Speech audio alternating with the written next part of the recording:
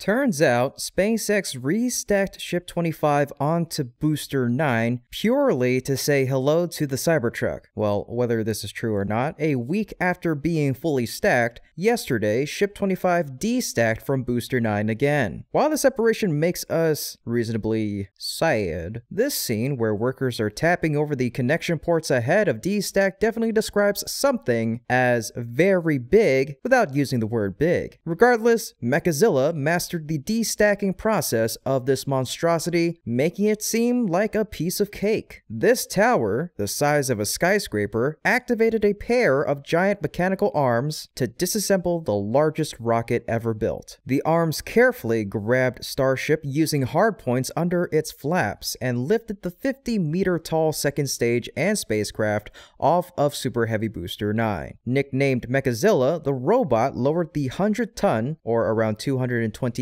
or more pound vehicle, hundreds of feet onto a waiting stand and eventually let go. So far, the purpose of this destack is difficult to determine exactly. The FTS may be one thing, but in my opinion, this doesn't look like just the FTS. Since there's no news on the FAA approval or the FWS review, it's unlikely to be prepared for launch. Could there be another possible reason? Could you imagine how cool it'd be to see the Cybertruck towing the SPMTs with the ship? I mean, is it even doable? Booster 9, meanwhile, remained installed on Starbase's donut-shaped orbital launch mount, which uses clamps and umbilicals to hold Starship in place to power, fuel, and pressurize the Super Heavy. In theory, the next time Booster 9 leaves that launch mount, it'll do so under its own power. But first off, SpaceX must ensure that unprecedented power can be controlled better than before. Well,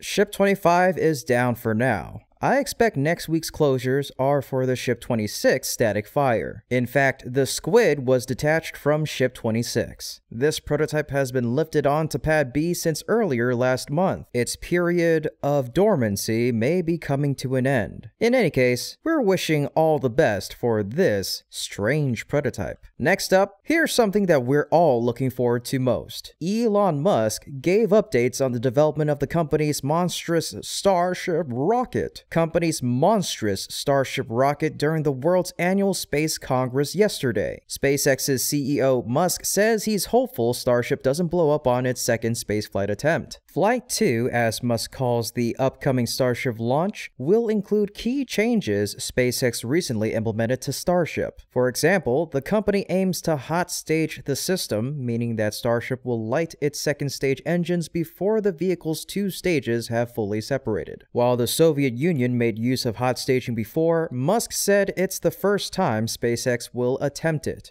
I would say that's the riskiest part of the flight for Flight 2. And if the engine's light and the ship doesn't blow itself up during stage step, then I think we've got a decent chance of reaching orbit.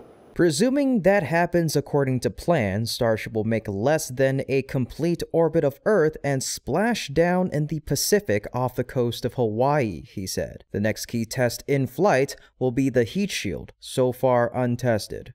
Now, we don't know if we think it'll work, but we aren't sure if it'll work. So if it doesn't work, we want it to not work over the Pacific, which is a very large body of water, with almost no people on it. Do want to set expectations not too high, he added. Even with only one launch under its belt, Musk said that he expected SpaceX to begin launching Starlink version 3 satellites about a year from now, depending on when our licenses are granted. That the ship, like I said, the hardest part about this, or the part that will take the longest, is solving for safe ship reentry and landing.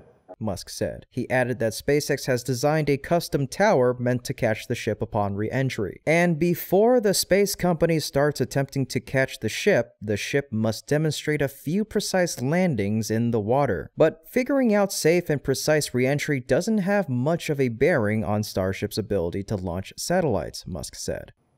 So it's actually fine to start launching satellites even before we solve for ship reusability. Despite the many closer to home potential benefits of Starship, Musk remains focused on his goal of colonizing Mars, which is the purpose that this 400-foot tall ship is designed for. Really fundamentally, the reason it's so gigantic is that if you're on a long journey to Mars, I think being cooped up in something the size of a minivan would be unappealing to most people.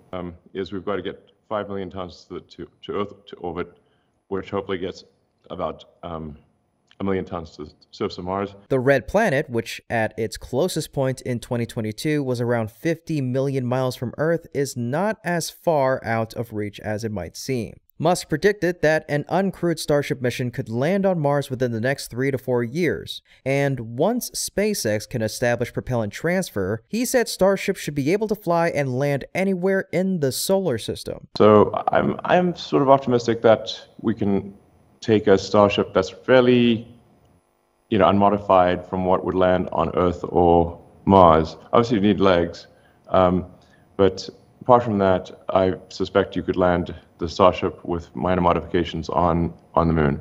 And the same would go for once you have a propellant plant on Mars, you could then go to the asteroid belt and the moons of Jupiter. If you can establish a propellant plant there, then you could go to moons of Saturn. SpaceX will generate revenue streams for Starship development through its other missions, including periodic Starlink launches, with a version 3 expected next year, its International Space Station launches of astronauts and cargo, satellite launches for customers such as the U.S. Space Force, and Musk disclosed an approximately 26-foot or 8-meter space telescope for the University of California, Berkeley that may itself use Starship. This revenue is not counting other crewed launches of Starship further in the future. Jared Isaacman plans to conclude his 3-mission Polaris program with Starship, while other billionaires and space tourists such as Yusaku Maezawa and Dennis Tito plan separate moon ventures with the system. As these missions launch in the future, Musk plans to implement frequent Starship sorties from both South Texas and from SpaceX's leased Launch Pad 39A at NASA's Kennedy Space Center in Florida, where Crew Dragon launches already happen. Within 4 or 5 years, he predicted, it's possible SpaceX could have a greenfield location for Starship at nearby Cape Canaveral, where it already launches its Falcon 9 and Falcon Heavy rockets, capable of launching several times daily. To an ocean-based platform. Just if you're launching, I don't know, 10 times a day, that might be a bit much even for the Cape. I don't know, but so we may end up doing platform-based launches from a specially designed sort of ocean-going platform.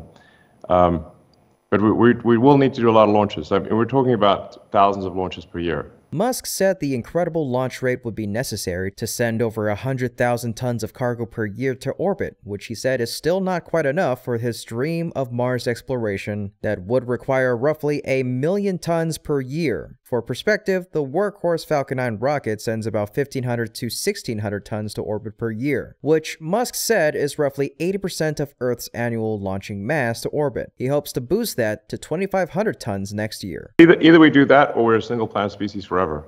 So we either achieve those kind of numbers, or we will never have a self-sustaining city on Mars. Those who remain on Earth could perhaps use Starship in other ways, Musk hinted, such as a fast way of moving people or cargo between continents on our planet, which he suggested may work out cost-wise as Starship uses low-cost liquid methane propellant. Further cost savings may be realized by eliminating pilots, as the system would be autonomous, and even items like bathrooms, given that passengers would only need half an hour on board to get to their destination. So it really comes down to a question of is it economically viable compared to long-distance aircraft?